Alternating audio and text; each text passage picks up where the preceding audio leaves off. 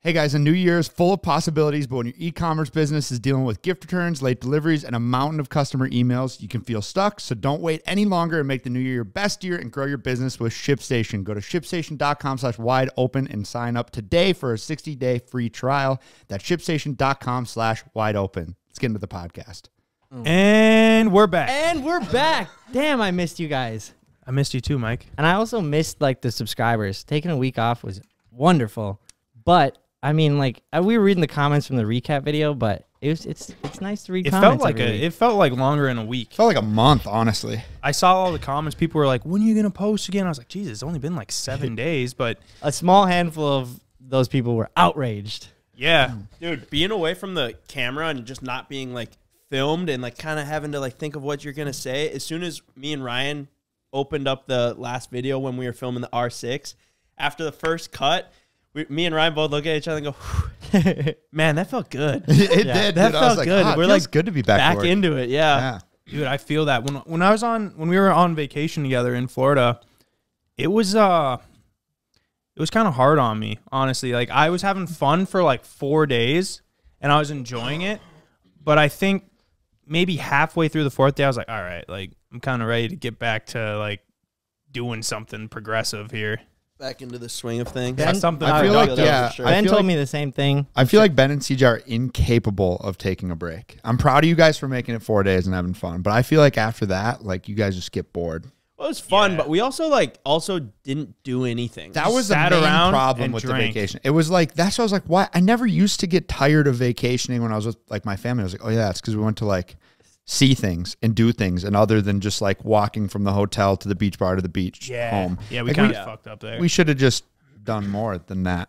And like, don't take this the wrong way, because that looked like a blast. That looks like a time that I would enjoy. But after, like, let's say after seeing snaps for like 4 days of you guys kind of looking exactly what you just described, walking around, drinking like heavily, I was like, okay, I didn't go, to preface that. I'm not missing out like terribly right now. No, you really didn't. And I would tell you the total opposite, not to make you feel bad, but when they both go, no, you didn't miss out on vacation. It wasn't fun. It was a blast. It was fun. It was one of the most fun weeks I had all year. Amazing. I really enjoyed it, and I felt like I recouped so much energy that we expel constantly. It was so energy. nice. Yes, it was so nice to have a day where you wake up and you like didn't have to talk. You didn't have to work. You didn't have to do anything. You just could go to the beach, lay down, and sleep. It was beautiful. Felt so good. The first 4 days were the quick recharge, and after that, it was like, you know when you charge a phone and it gets to 80% real fast, and then the last 20% takes longer? That's what the next 3 days were for me, I feel like. And on the complete opposite side of things, Mike, how was it staying back and working? It was fine. Like, obviously, I was working at like half pace. I was chilling, crushing a lot of personal projects. But what were you gonna say? Half pace has got to be pretty slow. So that sounds like vacation for you, though. It's like your dream. It totally was. So I mean, you guys laughed, and I was like, well, I'm still on vacation, so I'm still gonna treat this like vacation. So I didn't go to Idaho to do the snowmobiling, which I had major FOMO once I saw the R6 because that wasn't completed before we left. So I didn't. If I would have saw that, I would have been like, I'm going to Idaho. I thought it was going to be another snowmobiling video, which realistically, I didn't know how much value I'd add. So I was like, I'm going to go back home, try to do some stuff there. When you're at the shop, just you, it's so peaceful. It's so peaceful. It's so peaceful. I really love it. What about the large one? Wasn't he here with you? He was, but he locks himself in his room or his office. And sometimes he was here. You come out and hear the pinball Well, machine Ken wasn't clacking. here for a while, too, because he stayed back in Florida. Why was it peaceful? What were you, like? What was going on? You know, you just show up. You kind of like could show up at any time, and it's just nice. You had the whole place to yourself, and it was quiet. Not that I mind you guys being loud, but it was just there was something peaceful about it. Yeah, I really enjoyed it. I think it's the idea of nobody's gonna show up and you're immediately gonna have to like start doing something or like you're waiting for somebody else. Yeah, like, I wasn't on anyone else's your own time. I was on anyone else's time, which was nice. because there's just such a long list of tasks that we all have, or they could pop up at any time. Anyone could walk in the door and be like, "Hey, we got to do this," and we're like, "Oh shoot, got to do it." Yeah, it was really nice. I enjoyed it. I enjoyed my time at home, and then we went to Idaho, so I still got a little vacay. Alex got really mad at me. Not really mad. I shouldn't say she didn't get mad. She got a little bit frustrated with me because I believe it was on like the 4th day. We were like going to bed, and I was like, I'm kind of bored. And she was just like, what?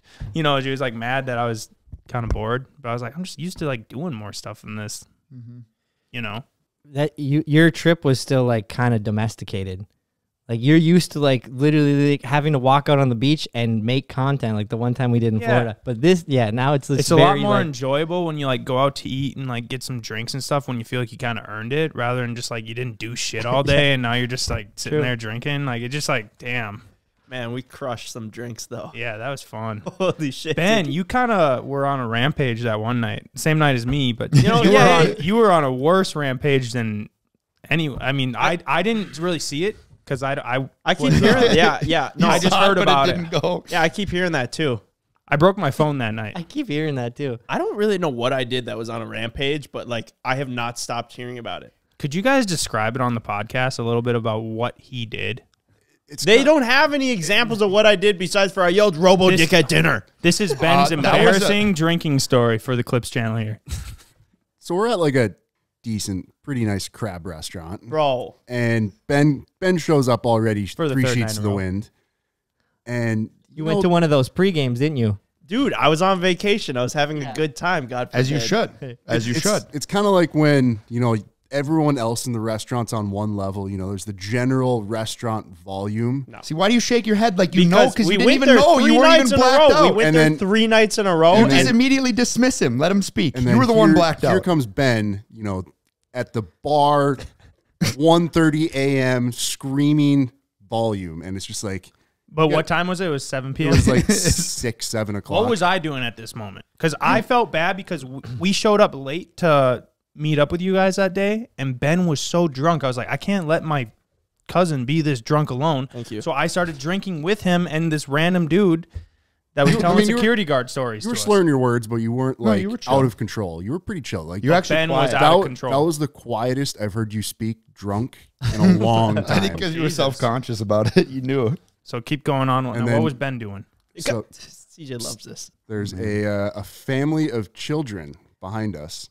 As the Ben, whole family was children? Yeah. Well, no, it's young like, you know, family, the parents were at one table, the kids were at another. Okay. They were also subscribers. Nope, this is a different family. Different, just bunch of kids.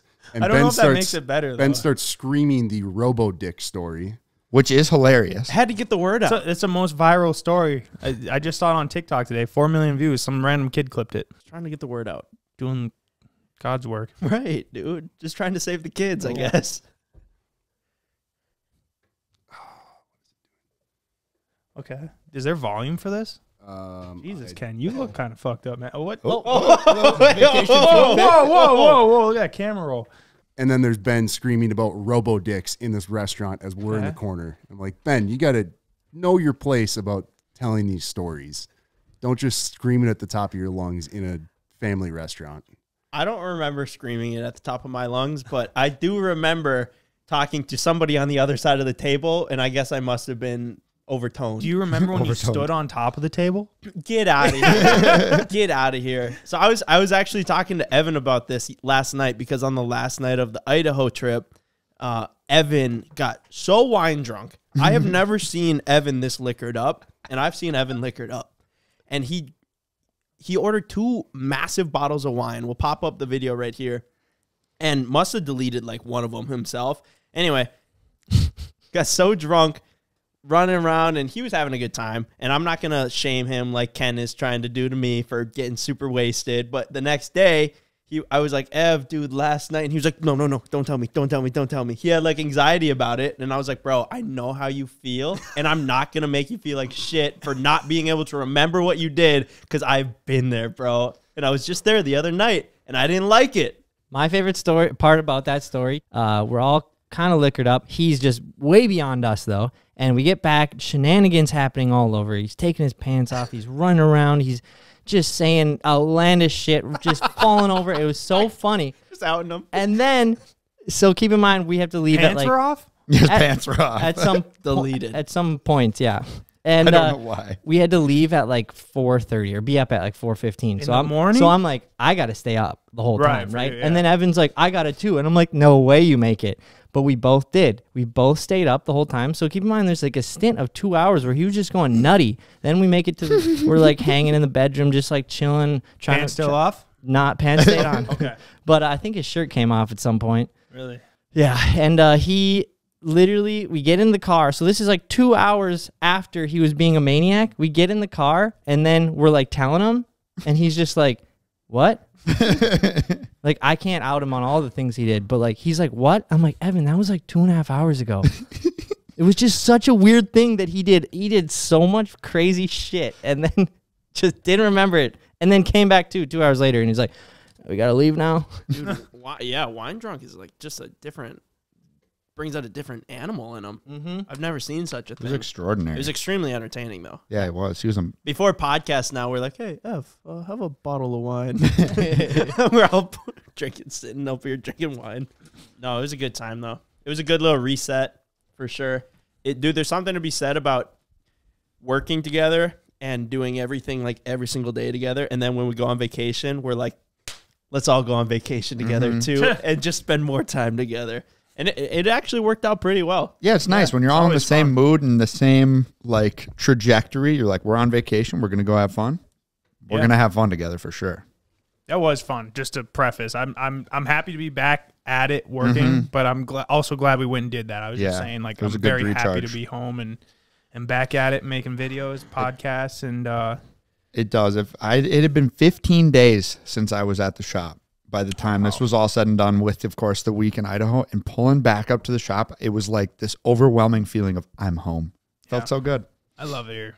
That was probably the longest I've gone without seeing. I mean, it was like 10 days for you and I, but the longest I've gone without seeing you and Ken. Yeah. Yeah, 15 days. But just in like the last, like, since I've known you guys, probably the longest I've ever Yeah, gone that's without pretty seeing long. you. So Ryan, you We're slept solid. with Ben one night in Florida. Yeah, we had different beds though. I had to sleep with Ben one night in In Florida. the same How do bed. you The same sleep bed. with Ben in different beds? Here we go. Ken loves just out me. Let's hear that. Well, what the fuck did you do, Ben? What do you mean? I don't know. I was drunk for one story, and now I'm sleeping for the other. Pretty much out of control for both. So Ryan- what else did I do? Ryan, you've got a video when he slept with you. But Oh, I do. I'll pop it up. He giggles in Unsolicited. his So I- Unsolicited. That's right. It was dark. I went to bed. Him and Ryan kept drinking outside, and I wake up And ready to- we and tore it up. It's like 4 or 5 o'clock in the morning, and I wake up to. He's like bolt upright, just giggling. Oh my God. Oh, on he the was bed. upright? I was sitting Yeah. upright. Ken Yeah. was probably that's- thinking, this is it. Fucking kill he's me. really gonna kill me this time. And then eventually just lay back down, and then probably 30 minutes later, I wake up. You're just grabbing my ass, What, Ben? Ben! and I was like, "Ben, get the fuck away!" I love Ken's face when he did that. Grabbing like your that. ass? I don't remember that. Wait, he grabbed you like this? No, it was like He was fucking grabbing a whole full blown handful. grabbing it. Good hold of it. No Oh chance. my no gosh, chance. dude. There's a good chance. I had to slap you away a couple. Like it wasn't just once; off it was me. like 2 or 3 Get off times. me. Stop it. Stop Can't it. resist those cheeks, Ken. Yeah, jeez. Man, did you feel violated? I felt extremely uncomfortable and violated. I don't think I slept the whole night. Ken went to the police station, filed a report, but then he retracted it shortly after. What were you that like afternoon. afraid of? Were you awake so much because you were afraid of it happening again? He just kept doing things so frequently, and it's like I'm about to fall asleep, and then he just does something else. Oh, what else did he do? Well, he giggled a couple times, and then he grabbed my ass. Just no trust. I think he was awake. And then by the time I think he was awake. by the time he finally stopped doing stuff, the sun was coming up. He was just laughing. Stop doing stuff. Ken's Once, like, once I night. finally settled down, Well, and stopped Ken's a fucking victim of the moving. night. I better just go rip some coffee That's crazy, before man. Ben touches my ass again. It was an uncomfortable night. I'm sorry, Ken. I actually really am. I had no control over that, and I'm sorry. I don't really have anything else to say. It's funny looking back, but He it's, probably thought But he was in the sleeping with moment, it was Greta. terrible. I did. I probably thought you were Greta. Couldn't resist those cheeks.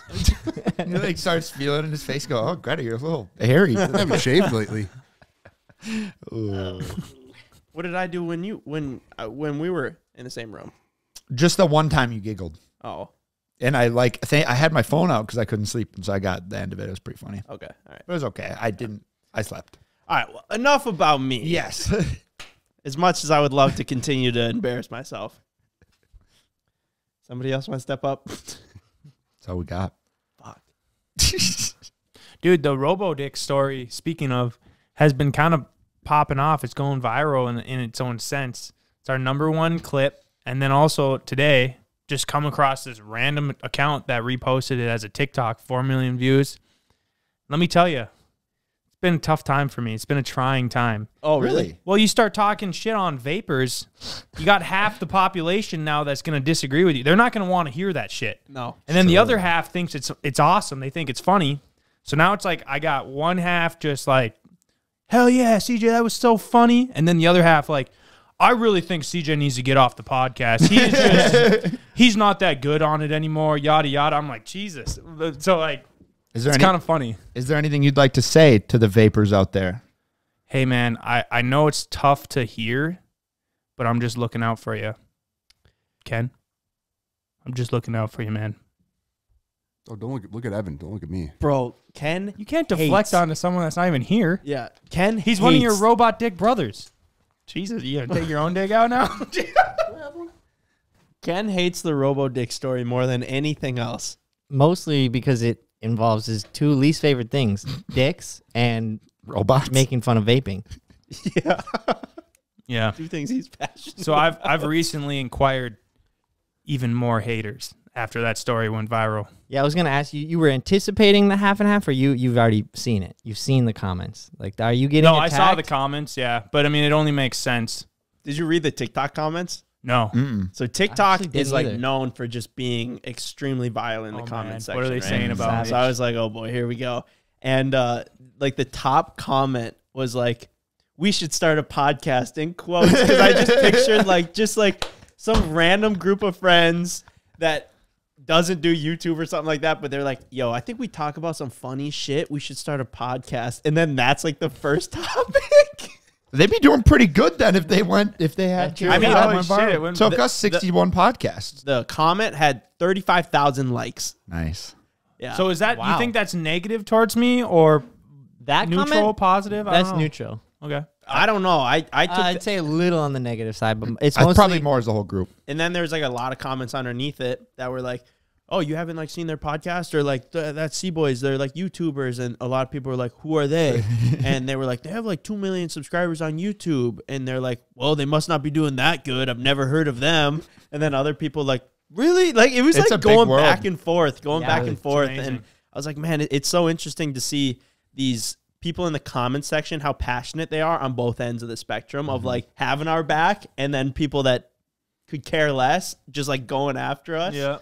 It is It funny. is very entertaining to read, though. I think there's like two general things that every male friend group does when they hang out. And the first one is we should start a podcast. And the second one is we should open a bar. Every male group of friends has had that discussion and went, we are so funny, people should listen to us.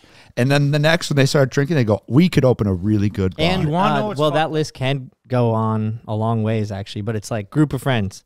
Hey guys, quick break in the podcast for a word from today's sponsor, Mint Mobile. If saving more and spending less is one of your top goals for 2023, what are you doing still paying insane amounts of money every month for your phone bill? Switching to Mint Mobile is the easiest way to save this year, and as the first company to sell premium wireless service online only, Mint Mobile lets you order from home and save a ton with phone plans starting at just $15 a month. Mint Mobile got my New Year start off right by saving money where I don't need to spend it. I'm paying less than half of what I used to before I switched to Mint Mobile. And by going online only and eliminating the traditional cost of retail, Mint Mobile passes those significant savings on to you, and all plans come with unlimited talk and text and high-speed data delivered on the nation's largest 5G network. And I know what you're thinking. It's going to be a pain to switch over. You're going to lose your number. You're going to have to get a new phone. But Mint Mobile makes it easy. All you have to do is pop in a new SIM card, and you're good to go. Everything switches over. They ship it to you. It's easy. So to get your new wireless plan for just $15 a month and to get your plan shipped to your door free, go to mintmobile.com/wideopen. That's mintmobile.com/wideopen. Cut your wireless bill to $15 a month at mintmobile.com/wideopen. When buying online, you know the importance of getting your order quickly. And if you have your own online business, you know just how tough it can be to process and fulfill those orders quickly, especially during the holidays. And a new year is full of new possibilities, but when your e-commerce business is dealing with gift returns, late deliveries, and a mountain of customer emails, you can feel stuck. ShipStation helps you get there faster, whether you run a side hustle or a giant warehouse, keep customers happy, and fulfill more orders than ever, all while cutting shipping costs and managing it all from a single dashboard. And their best rates in the industry just got even better with up to 86% off USPS and UPS rates. It's not a question of if you should switch to ShipStation, but why you haven't already. And running a business can be stressful, but using ShipStation has taken so much stress out of our fulfillment process. We started using ShipStation a few years ago on a free trial, and we haven't looked back since. It sped up our shipping and made printing labels painless. If you guys have ever gotten an order from CboysTV in the last 6 years, you've gotten it from Big Ken using ShipStation. So don't wait any longer and make the new year your best year and grow your business with ShipStation. Go to ShipStation.com/wideopen today and sign up for a free 60-day trial. That's ShipStation.com/wideopen. Let's get into the podcast. We should roll around in a limo, like us. Yeah, but not that many people have limos. That's true, but not that many people own bars. I haven't met a single other group of friends. Actually, there's one. But I haven't met anyone else that owns a limo. No. I haven't met anyone else that owns a limo. There's a lot of friend groups that say we should start a podcast that never do. Probably most of them. There's a lot of friend groups that say we should. And then there's a lot of friend groups that say we should get a limo.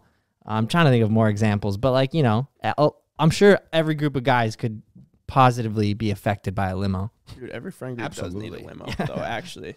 The hard part then is finding a limo driver. Yes. Yeah. Of a friend that and somewhere to put it. Wants to be dude, those things are long. The limo is a cheap part. You can buy an old limo like we have for $5-7K. Yeah, Our first one was $3,500. Yeah, we've said that before. If you pulled your money up, you can actually get your hands on a limo. But it's just then you got to store it and keep the mice out and also find a driver. Yeah. We even got Mark and Tint, our two buddies. They're in on our limo with us. Well, I mean, they were riding with it. They were riding with us in it, so it only makes sense. I think we should get a Sprinter van. Yes.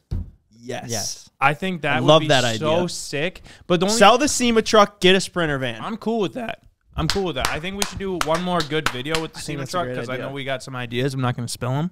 But I think that we should get a Steve Will Do It style, though. It's nice. It's a big TV in there. It's sick. And we roll around in that if we go places. But the only problem I can see is oftentimes we go off-roading. So it's not necessarily off-roading, but you drive through a field. You go, places that I'm curious if that Sprinter van would really. Let's just get a big one. I think they lift it up. Four-wheel. That'd be four-wheel fucking drive. sick. If our Sprinter van was on a diesel lift sprinters and with some 33s dualies on it. Yeah. I don't know if we need a dually. Holy. It's going to ride like shit. It's going to be rough. Well, I'm just saying, I think you can get a pretty beefed up Sprinter. But I think, that the reason they are dualies is because there's so much stuff in them. That's true. they're heavy. It's probably so they have heavy. 4 recliners in them and shit. I think we should find one. Not a really, really expensive one because that's a lot of dude, money. the sky's the limit with those things. Dude, those things are, some of them are way too expensive, but it's just something just nice. Us all being together. Decent. Although it will be, we're going to have to start drawing straws for drivers. I typically like to drive because I probably have a weird control issue where I only feel safe when I'm driving. No offense. But I might actually want to sit in the back of that one. No offense. Well, just because you guys would be driving. I found Ben and Ryan flew to Idaho, and Evan and I and Cody drove.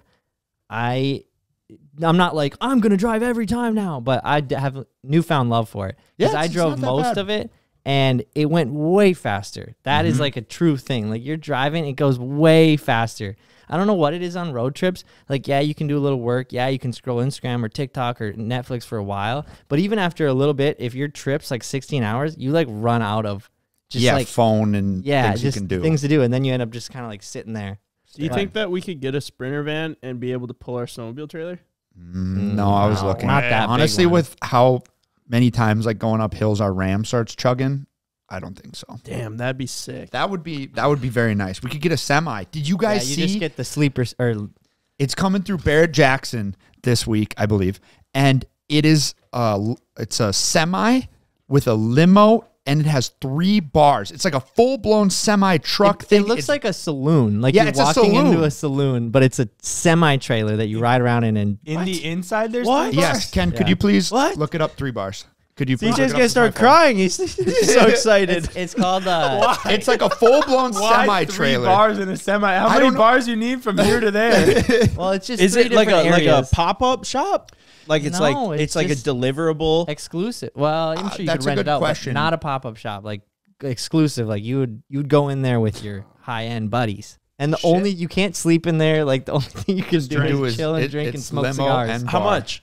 Oh, there she is. Look at that thing, dude. Beauty. It's Midnight got like Rider. Wow. They got 3 bars in there. A limousine trailer. Look at that. What? There's one bar, and then there's the it has like a booth in the a back. limo part. That's beautiful. Hold up. Did I see 2.5 2.5 million? Oh my goodness, dude! No It actually set a Guinness World Record for the biggest limo. Biggest limo? Yeah, because it's 70 feet long.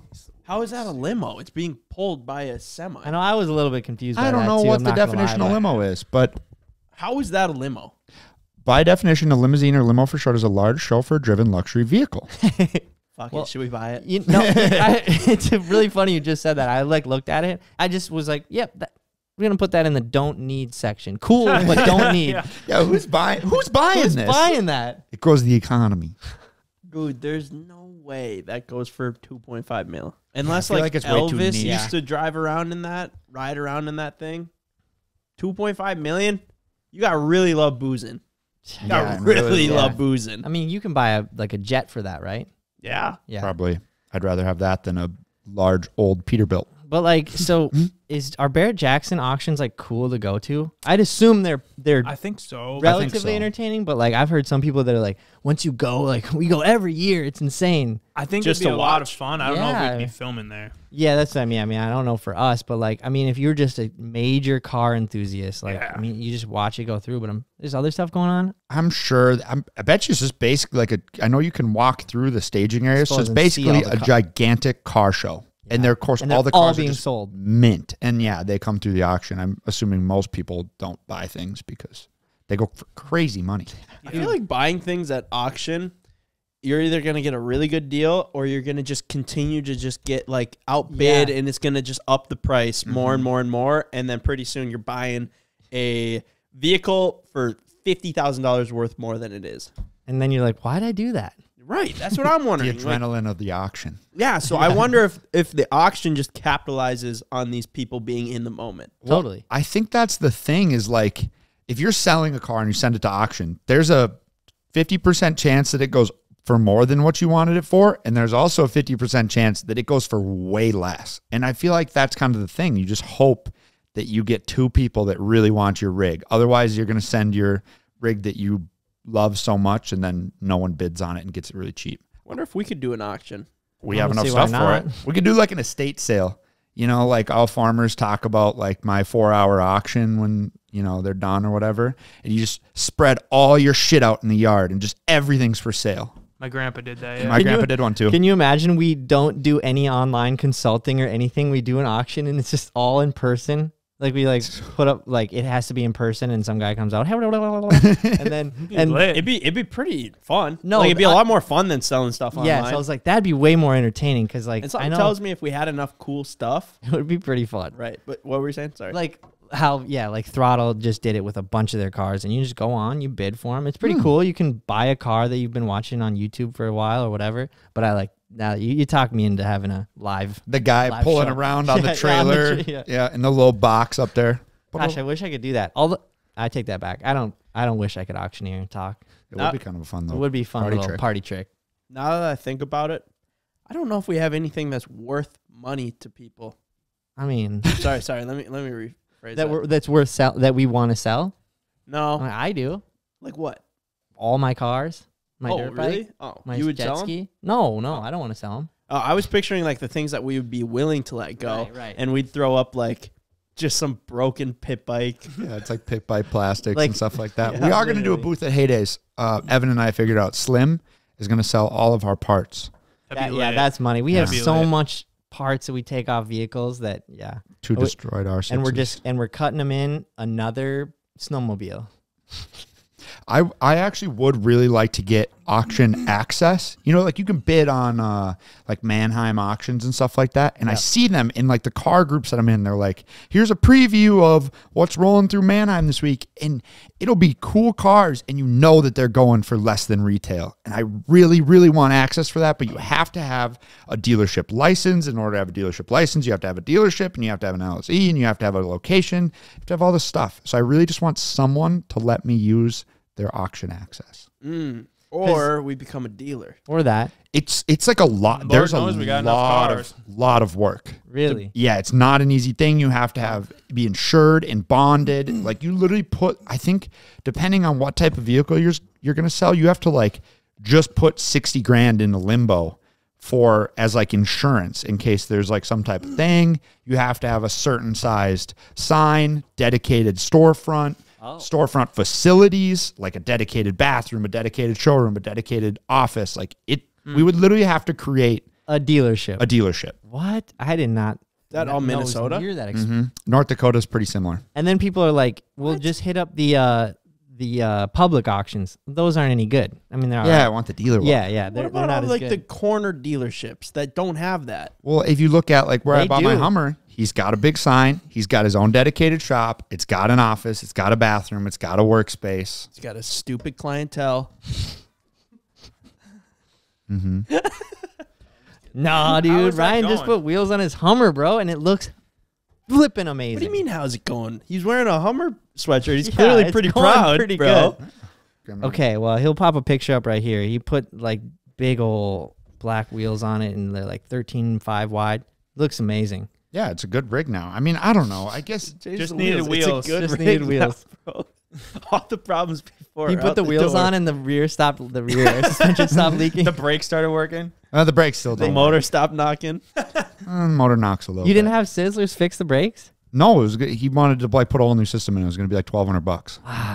That's 12% of the vehicle. Yeah. Precisely. And I know you guys love to just belittle me for buying this cheap car because I don't have as nice a stuff as you. No, we're not. We're not. You literally put on the Snapchat, polishing a turd.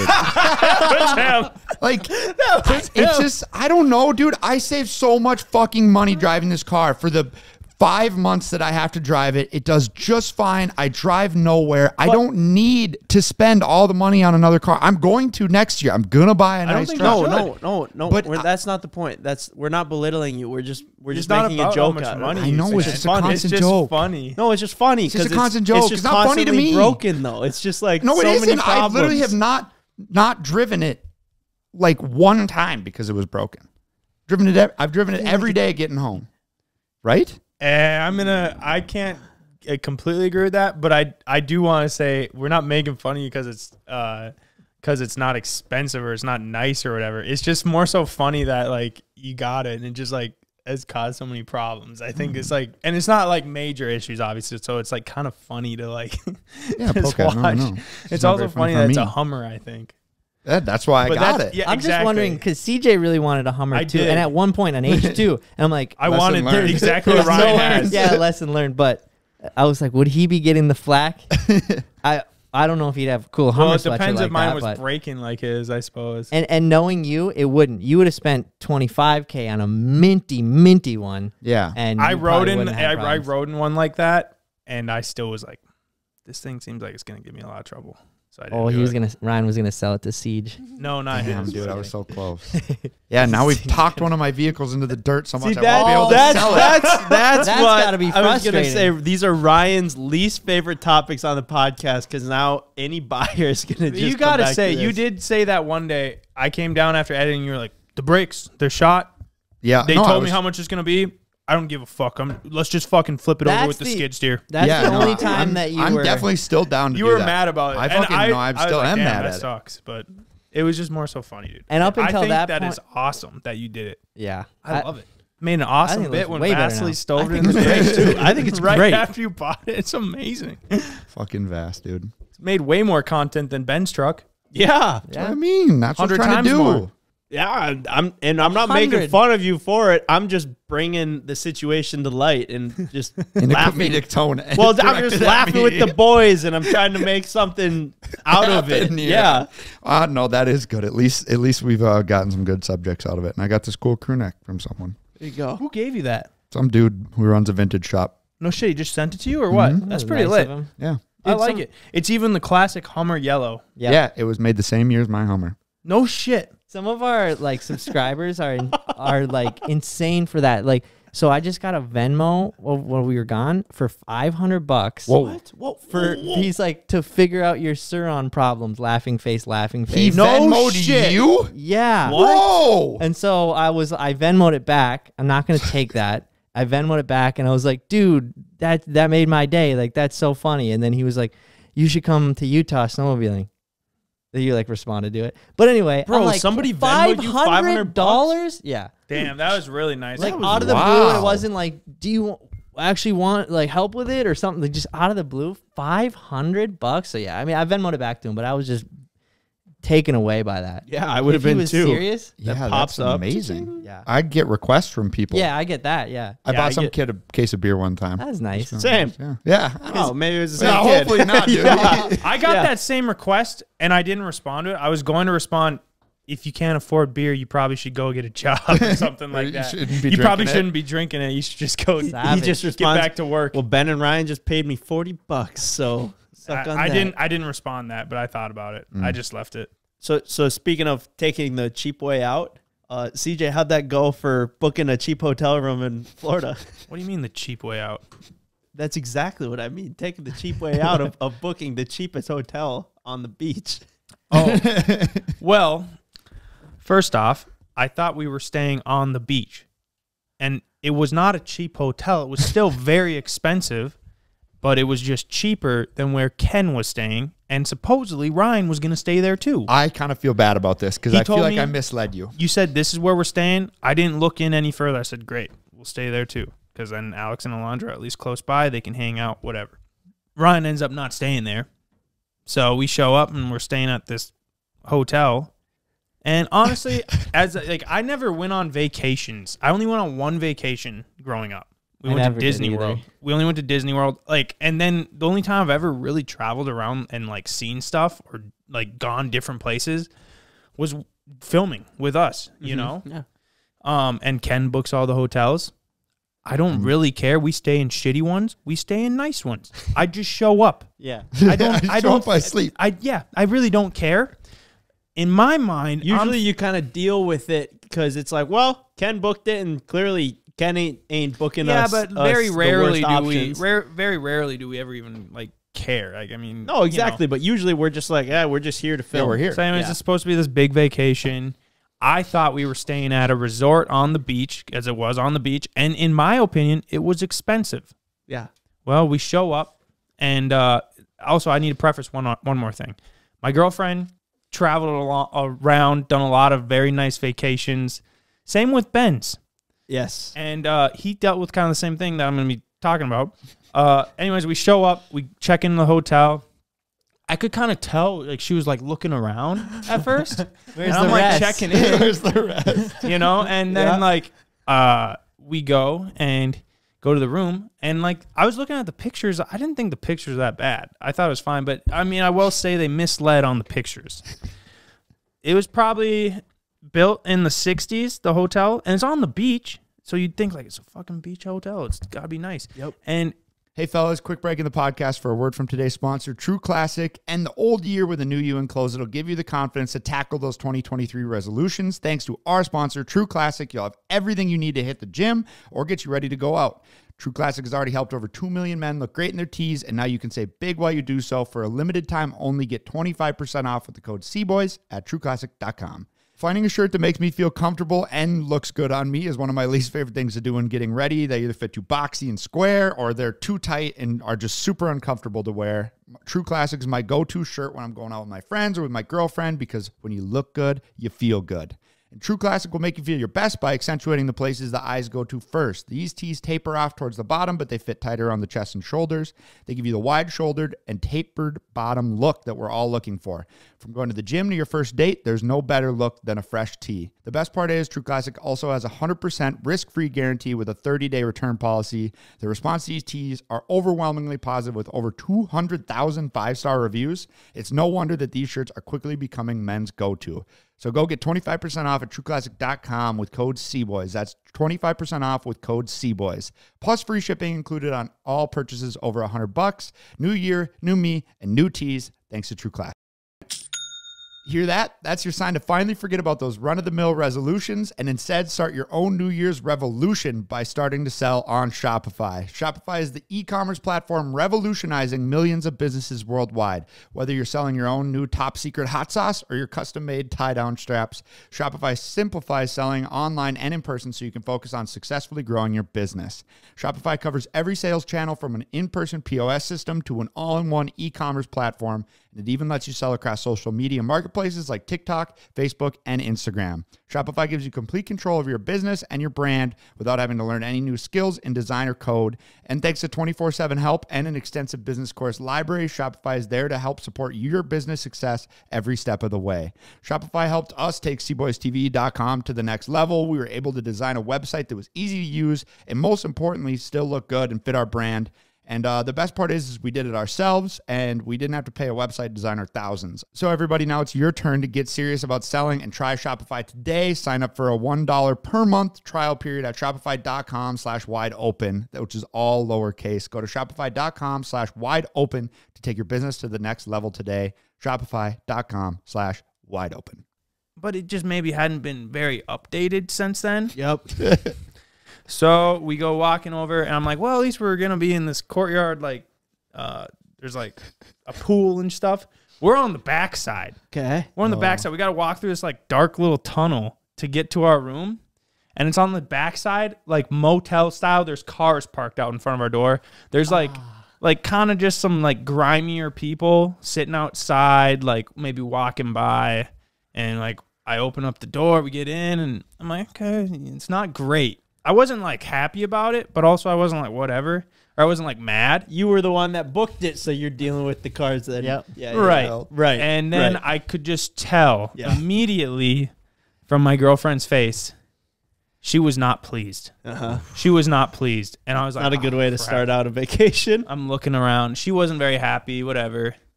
And we end up like going and meeting up with Ryan and Alondra later on, and you could just tell she was not very happy about the room. And I will say, but it wasn't you really weren't either. Let's say I really wasn't. But so if it was just me staying there, I would have just wrote it out. Yep, I would have just whatever. But being that she was with me, and I wanted her to have a good time, it was a problem now. And also, it's like it was kind of sketchy in the fact that I couldn't be like maybe out on the beach, be like, yeah, you need to go back to the room. True. Go ahead. Like I couldn't just send her on her own, which almost ruined my time too. So we have to go through this whole fiasco of changing the room. She wanted a new room, and I was like, okay, yeah. So got to get out of the room. Can't get out of the room. Already paid for it. It's through the airline. Yada yada. It's like $1,700 or maybe more. I don't even fucking know. And the people are just being douchebags to me. I'm like, I went down. I'm trying to solve this. I'm like, yo, like, can we get out of this room? Can we get a refund? They did not want to work with us. And moral of the story is, end up booking the hotel next door that Ben and his girlfriend were staying at. Didn't cheap out. It was still, You were the it was still a shithole. If you ask your girlfriend and my girlfriend, maybe we still cheaped out. Well, the issue is you're spending like $450 a night. Yeah. For a shitty For a hotel. shitty hotel. do you and have I'm to- like, okay, $450 a night, Be realistic or $800 a night to fuck stay that. at where Ken was staying. Well, I see, paid $350 when we a night walked for my in- room. well, Ken's working is at all of his angles with his 15 different fucking credit cards, and he's getting all these discounts and these kickbacks. I don't have those, and I don't know how you get these deals on these hotels, Ken. But You have the exact same access to stuff I do. You have the exact same credit card. okay, well, I didn't get those deals. Yeah, I didn't moral find. story. Maybe I just didn't find those deals, and I wasn't down to spend $800. Well, I should have just paid that because I ended up probably doing that because I'm still waiting on the refund from these fucking cheapskates. over there. Really? Dude, con artists. Over at Allegiant. So I go to the one next door, and I was like, fuck. Because we walked in that one. She goes, I thought we were staying at the one Ken was staying at. Oh. I was like, God damn it. That was never in the cards, baby. How about this one? And, you know, she was fine with it. Dude. And we stay in this room. We basically end up switching 3 rooms in the course of 7 days. 2 of them were in the same hotel because we got put next to the bar, which was super loud. I thought it'd be nice to be next to the bar. She didn't like that. So we went to the other side. And I'm not trying to say Alex was being difficult because realistically, it was.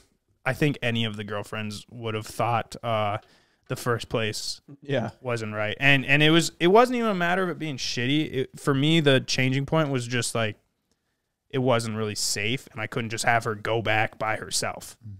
Like, you can't just have this cute little blonde girl walking around by herself, type of thing. When me and Greta got into our hotel room, I knew immediately how it was gonna go. Like before we even got, I saw the outside of the hotel and I was like, oh boy. and the whole time I'm like checking in and Greta's kind of looking around. Yeah, you already felt it. Like I could feel it. And we're like walking in and I like put my key in, open the door, and I'm like, holy shit, this is nice. I did that too when we went in. Nice. I said, now this is nice, isn't it, baby? Look at this. I'm like looking at like the couch. I'm like, oh my God. I didn't even know we got a couch, and I'm like taking my phone out, filming it. I'm like, well, I can't wait to show the boys this room. Oh wait! I was trying to make it. I was hyping it up. I don't think he was though, or were you? That'd be so much funnier if you weren't hyping it up. You were just like, decent place. I actually thought it was pretty decent. It was but decent. I knew that Greta was kind of leaning the other way, so I was really leaning the other way. I thought it was decent too. I was just trying to upsell it and really persuade her, and they're like, look at I'm like going in the bathroom. I'm like, shish. Big shower. Nice. Taking videos of the whole thing. Oh, I can't wait to flex on the boys with this one. I just love it. It's like a blatant, it's almost like a blatant lie. Yeah, she's like, are you seeing the same thing I'm seeing? I don't see why hotel rooms really matter. I don't know. It's just like you just go there and you just sleep in them anyways. As long as it's safe, which I agree. First one wasn't safe. And also the first one, when you close the fucking door, you'd see the light coming around the fucking edges of the door. It was just like open, like wind blowing. It was pretty shitty, dude. You know what it is? This is what it is. Nice vacation. This is what it was. Out apparently. No, it was the Vegas trip. Ken got us the bougiest hotel, the bougiest rooms in the Vegas trip. And then we go on this one with our girlfriends, and then we put them in just a dump. And they're like, are you fucking kidding me? Like, that came up multiple times. Shit was expensive, it was dude. And I was like, spend 2 nights there. It's damn near the mortgage of my house. Yeah, dude. But I was like, hold up. Ken booked the Vegas trip on the company card, and I had no say in it. And they're like, well. Oh, so this was actually And honestly, I bet I had it with your girlfriend, hotel too. was not much more expensive than those hotel rooms. Those were very expensive hotel rooms, and I believe that Florida's really living off of that. Love Florida. Really do. But they're just living off of being shitty, but people just love going there because it's in America and there isn't a cartel war going on. And so they just charge a ton of money for a crappy place. You go to Cancun for like $200 a night, all inclusive. You got to fly to Cancun though. Yeah, you're spending that much money on a hotel room. You'd think it would be fucking nice. I agree. So I didn't bother like digging in. I was like, we're staying here. It's right next door to Ken's. See, what I did was I looked at the hotel reviews. Well, you're the travel agent, Ken. So from now on, I booked one hotel in my whole life. One hotel I've ever booked. And it was, I mean, the whole thing was a disaster. I was constantly having to switch rooms. It was just fucking. I felt bad. I was so excited. We're sitting on the beach and you guys took a long time. We're like, oh, great. They must be having fun. You know, all that. And you guys come, I could see instantly CJ's face was like, thinking, he's like, how am I gonna fix this? Like that's what you weren't mad, you weren't doing nothing like that, but you were like, I am gonna fix this. I'm gonna do my job and fix it. And I was like, ooh, something's going on. Yeah, I did. I fixed it. Dude, you did. That's kind of funny that you said like that was the first hotel room you've ever booked, because I've booked probably like 3 times, and one of them was just when Evan, Cody, and I were headed out to Idaho. I heard about this too. Yeah. So yeah, like I don't know where to start. Cheapest one's the best one, right? Yeah. But then I go up a little bit. There. Who cares? So there's like $65 a night ones, and I was like, okay, just go up to like. And I got a room for like $95. I don't know if it's probably pretty cheap, but it's the Days Inn and the Super 8s and all that. Those are now bought by like mostly Wyndham and just like bigger. So I think that tricks people into thinking that they're nicer. Now, you know, Days Inn by Wyndham. Oh, yeah, it's got to be halfway decent. No, it's just a Days Inn that's rotting away. And yeah, we went in. It was fine, but it was crusty, man. Like, I mean, you guys would all walk in and go, what is this? There was like a little blood stain on the sheets. Okay, so there's Evan still has not stopped talking about how shitty of a hotel. He was really pretty torn up about it. Yeah, I was surprised. Like Evan, when he worked his bestest, used to stay in some nasty places, and that's what he said. This is about caliber of those. So I don't know why. I just personally don't see why hotel rooms really, really matter. It's not like we went on vacation, go sit in the hotel room. You're just there from 10 o'clock to 8 o'clock in the morning, or maybe even clean. 2 a.m. to 10 a.m. in the morning. You know, it's just like, who cares? As long as it's somewhat clean. And the bed's half decent. I think the bed and the shower is really where I like to have. And the shower is even iffy, but the bed. Yeah, I guess if you have a the comfy shower, bed, the bed. then you're good. But it isn't. Moral of the story. Moral of the story. Ken's booking our shit from now on. I'm going back to that. That's why he is our travel agent. It's not working for me. Big Ken. I told you where I booked, and you guys booked elsewhere. Dude, I listened to Ryan. What you get not for Ryan's being cheap. That's on me. I also tried to save a couple bucks. Yeah. Which doesn't everyone? I knew Ryan was staying in an Airbnb before he left. Most do. It was CJ said, hey, we're booking. Where are you guys going to stay? And so I was like, this is our flight. This is our hotel. And we start doing that. And Alondra's like, oh, I found this Airbnb. It's this and that. And I was like, oh, I really don't want to stay in an Airbnb. And it ended up being a better move for sure. But I felt bad because like, you guys just took that word and went with, and I totally understand why you did. I fucked up. Ken, it's not your fault. It's not your fault. Yeah, but Ken, you got a special talent, bro. Yes, Ken, you do. Look at him stretching. No, straight up, dude. Ken doesn't get enough credit for working the angles that he does and getting us in these credit card points, these living situations of like kind of living above your means. Big Ken, but like by not paying for it. Big Ken could run a course. He could sell a course kind of like Andrew Tate's, except Ken's is just showing you how to live the good life. Just a little bit enjoy the finer just things. Just a little bit nicer. And it'd be called The Good Life with Ken Matthews. How to make credit card companies pay for your lifestyle. A course. Chapter 1. Chapter 1. We're getting into it early. A course on living luxury while not spending for it either. I think chapter 1 should be not paying for it. Invest in Tesla. And then chapter 2 is buy a Tesla. Pump stock. No, but Pump stock. Ken, like you could be a travel agent, and I'm just gonna throw it out there, probably a realtor too. I just want to find some background. My girlfriend wasn't out of line on not like that. To be clear, CJ is just the first one was bad. The first one was bad. The second one she was fine with. The second one she was fine with. We had to switch rooms because it was so noisy, and she's a light sleeper. I slept like a fucking. I hit the bed like a rock. Hey, what's up with 15 tequila shots? Yeah, Boy, exactly. I'll sleep good. Boom, you know? I could have slept on the floor. What's up with the fight outside your door that one night? There's a fight. So we get moved to the new room. Maybe it wasn't that nice of a hotel. We get moved to a new room and we're fucking sleeping. All of a sudden, she wakes me up. She's like, "Get down, get down." She thought there was gonna be like gunfire. Holy crap! She really didn't trust this place. I'm like, what the fuck? And there's this whole commotion, and we're on the bottom floor. So I like walk out. I got my contacts in, none of that. And I go and open up the fucking blinds. There's like these two frat-looking college kids and a dad and the girl. They're fucking freaking out at these other two dudes, and then there's like the security, the hotel security, trying to like, you know, disperse them, like stop them. And the police ended up coming, but this fucking like frat kid, like this college kid, and then there's like, so there was a dad and a mom too, and I feel like they were like the girlfriend's parents. I'm like, dude, I really hope this kid. I hope this kid wasn't on vacation with his girlfriend's family because he had to have looked terrible. Ooh. No, hopefully not. But anyways, the fucking frat kid picks up this security guard's walkie-talkie and like threw it at the ground, like spiked it, and the security guard's like, "You're a fucking asshole." It was such a mess. Meanwhile, Alex is like hiding underneath the bed. I'm like, "Baby, these guys are pussies. They don't got guns. We don't gotta worry about nothing." And I'm standing there in my boxers, just like watching. From here to like not far at all. Like they can very clearly see me. I'm just watching. And the the cops come and like they're like trying to hold, like they're detaining like the Oh my god. the frat looking kids. The other guys were kind of, they pull them off this way, and the mom is like, he's a criminal justice major. He's a criminal justice major. Oh my god. And it was the funniest fucking Yeah, thing you know to who me. else was a criminal justice major? Who? The guy that shot, the guy that murdered the 4 students. He was a criminal justice. Jeez.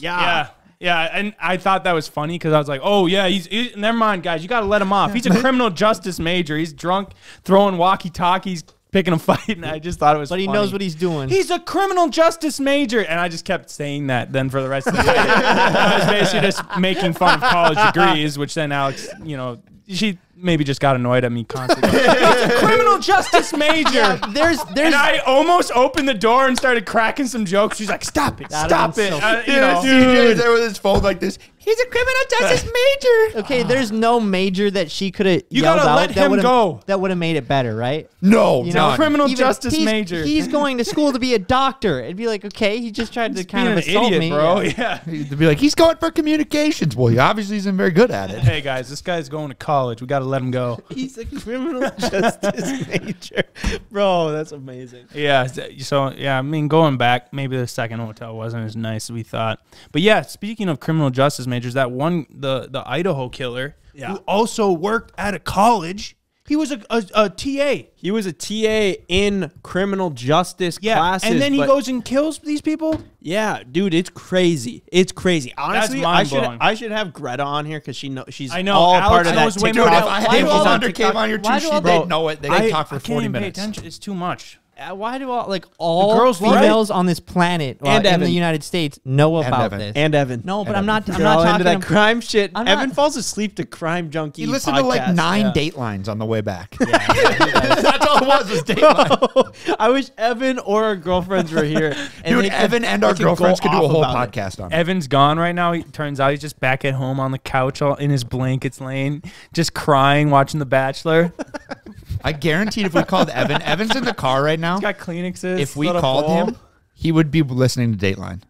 Let's call him. Let's call him. Let's call him. It is crazy though. Those girls do love the crime stuff, and they were all over at us three's house watching the Vikings game, and I was sitting there with Ken, and they were all talking about it, and that's how I kind of got filled in. But how fucking crazy! You go to college and your own TA is a killer. Yeah.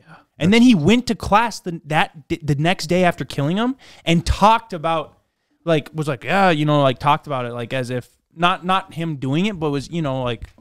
Greta. That school has got to be getting a lot of flack. But how do you know someone's like Yeah. a killer? That's like a that, you know? pretty rare scenario. The world's fucked up, dude. Yeah, apparently like the guy went to like the memorials and That's like so was weird. like That's right. seen like being basically like a change of attitude afterwards. Yeah, like of, he was grading the went papers from, like, easier. went from being like kind of an asshole to after it psycho, happened was dude. like happy and like See, nice. that's I don't know. I think someone like that wants the publicity. Yeah, I and- think he wants his name all over the news. He wants his pictures all over the news. That's why he did it.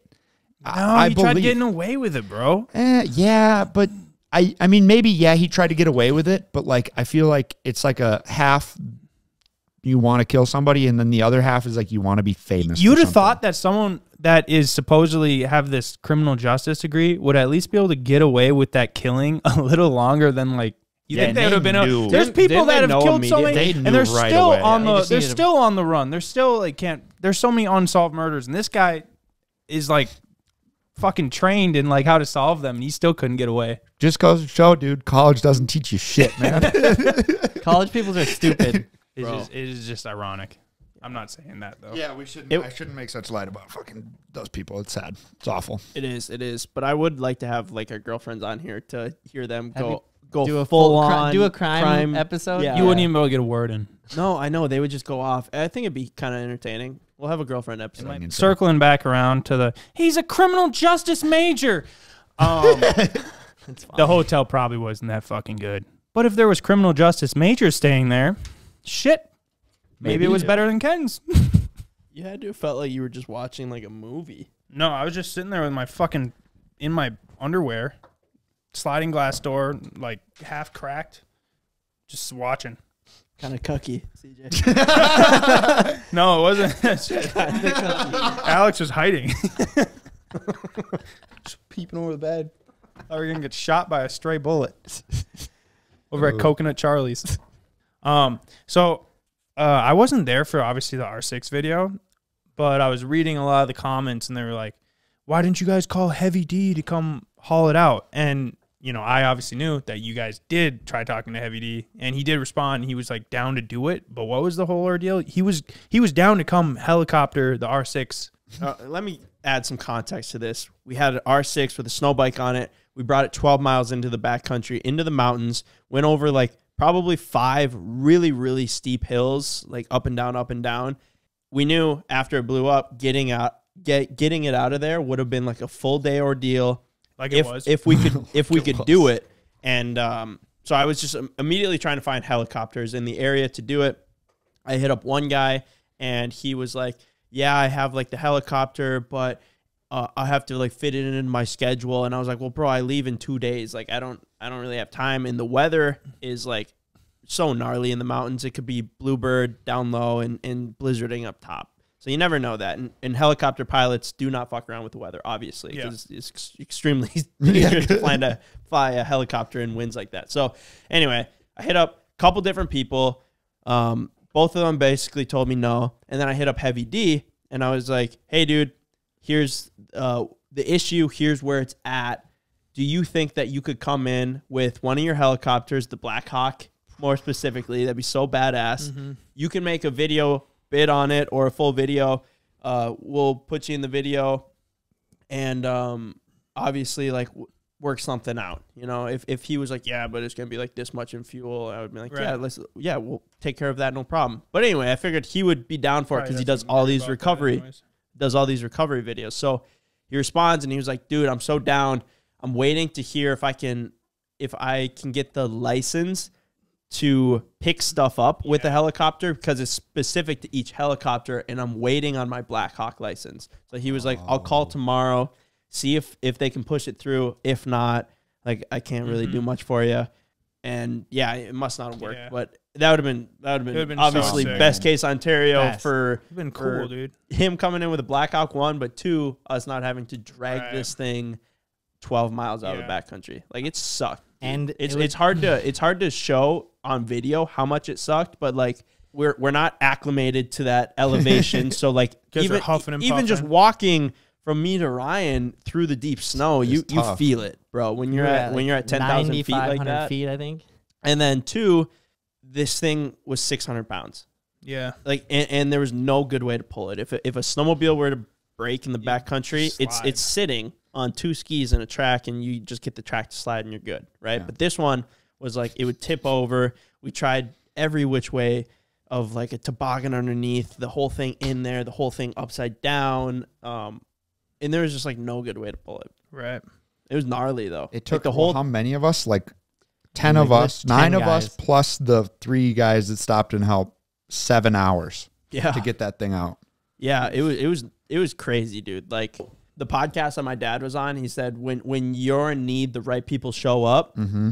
Bro, Jay and Blaine just being there was like having the right people there. Yeah, those dudes, I haven't met them, but they seem like such beauties. Oh, they're the best, bro. They're the best. And Blaine is a full-on cowboy. Like he's a ranch hand at a ranch. Like the dude ain't afraid to work, you know. And he was out.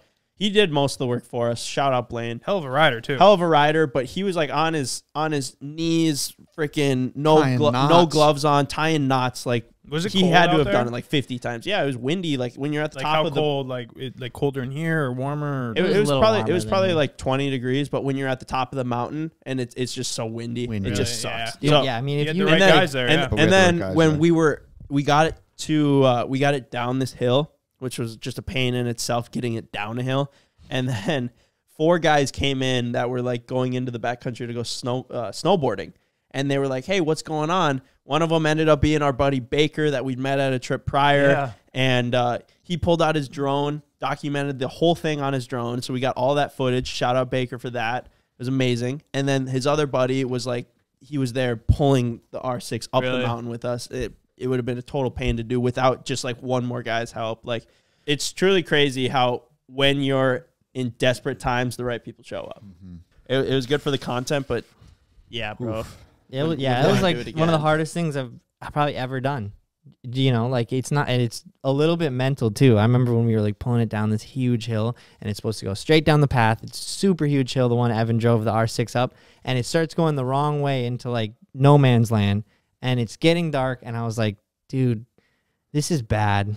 What do we do? Do we still keep trying and just into the night? And that's exactly what we did. It was pitch black when we got back. I don't think the video probably did it justice.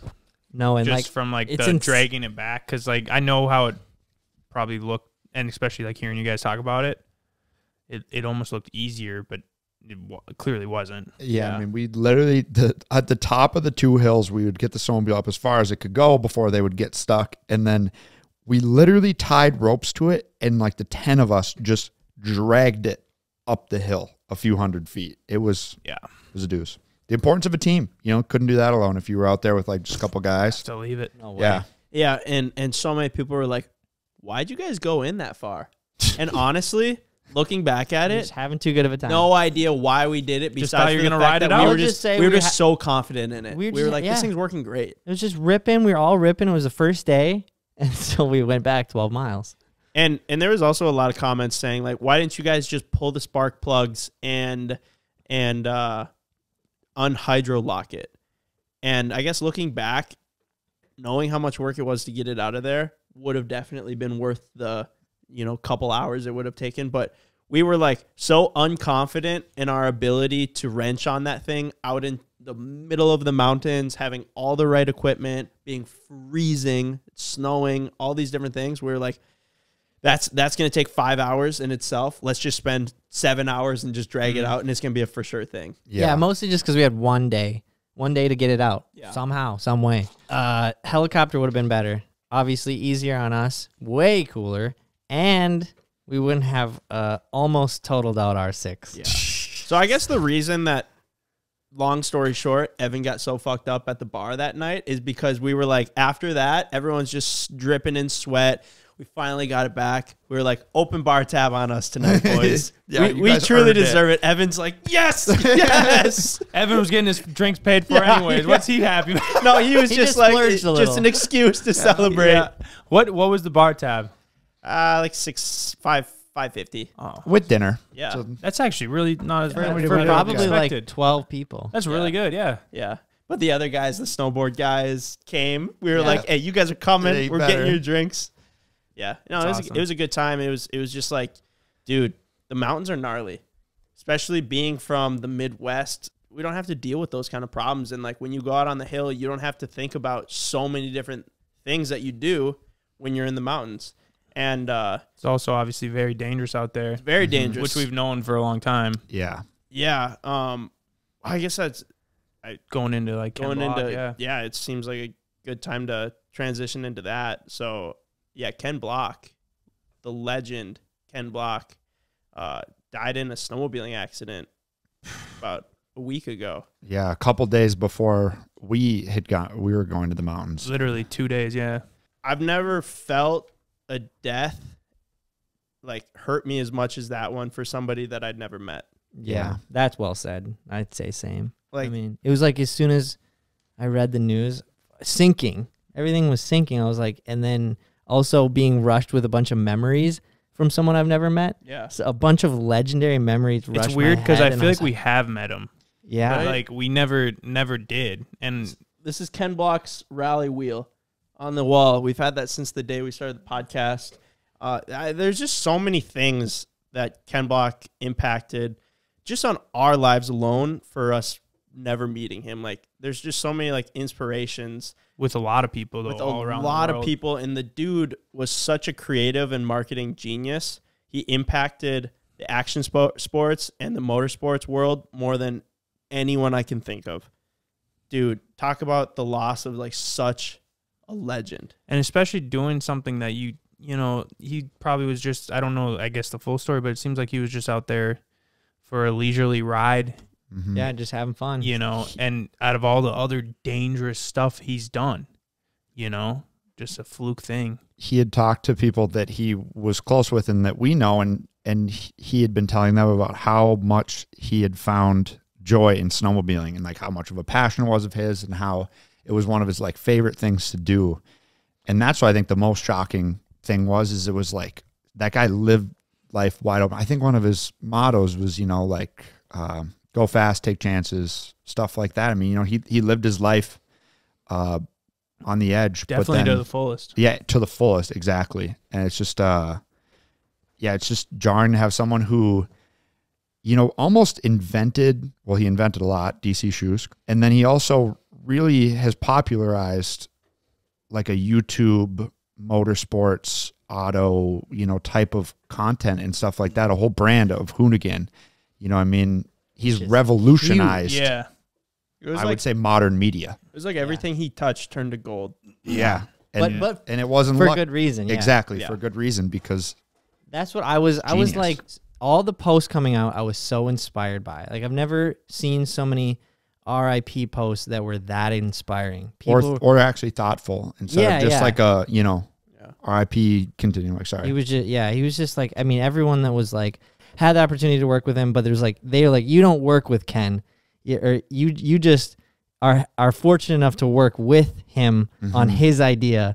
Like, he is just, everything he touches basically turns to gold. And like, he had such an eye for everything, and he did everything so much bigger than everyone else and so much better, but not because he wanted to be better than everyone else, because he wanted to be the best. Yeah. Dude, he was just like so much different, and you could see that through his work, obviously. And so David, one of our best friends, 509 guy, he had done a lot of stuff with Ken and was fortunate to work with him and knew people in the industry. And yeah, he said every project that you got to work on with Ken was not your project. You were just helping Ken's vision come to life. Dude, I haven't... Hell of a life. Hell of a life, man. Yeah. Hell of a life. I haven't been able to stop like thinking about it. Same. And yeah, it was so frequently in my mind. When you were riding. When you were riding, it affects, your decisions. Fear always does, but like having something so similar like that, it's like gut wrenching. It puts like everything in perspective too, of like, fuck, is this worth it? Yeah. And I hate to like live in fear like that. And obviously our lifestyle is kind of crucial to not live in fear like that. And I don't think he did either. I don't think he, like, just everything he did to like the fullest. And I don't think if he could, I cannot put what he would think, but if I could imagine what he would want, I don't think that he would want people to live in fear of something such as snowmobiling or rally car driving or something like that. I wouldn't imagine that he would feel that way, because he wasn't that type of guy. Yeah. I saw a quote by him that somebody asked him, "Are you scared when you're driving that fast?" And he said, "If you're not scared, you're not driving fast enough." Dude, that's a good answer. Straight to the point on that. But yeah, on a positive note, I don't think we will ever stop learning from him. I don't think everyone who ever followed him will ever stop learning from him. He did so much stuff that it's something that you could study and just be happy to watch and take in. Yeah, no one will ever stop learning from him. Just that much of a legend.